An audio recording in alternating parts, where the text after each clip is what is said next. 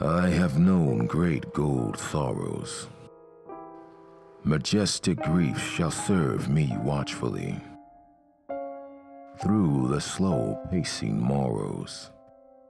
I have knelt hopeless where sea echoing, dim endless voices cried of suffering, vibrant and far in broken litany, where white magnolia and tuberose hauntingly pulsed their regretful sweets along the air. All things most tragical, most fair, have still encompassed me.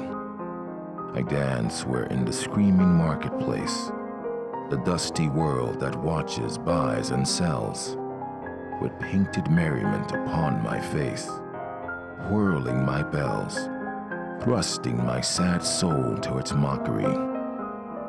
I have known great gold sorrows.